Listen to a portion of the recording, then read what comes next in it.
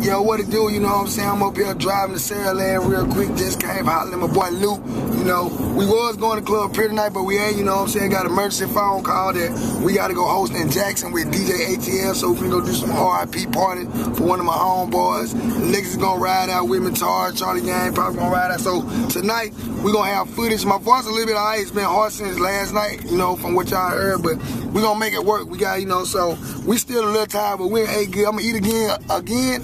And we're gonna just go for it and do this all over again. You know what I'm saying? Shouts out to Lights Out Records, DMI second half. We in the building most definitely.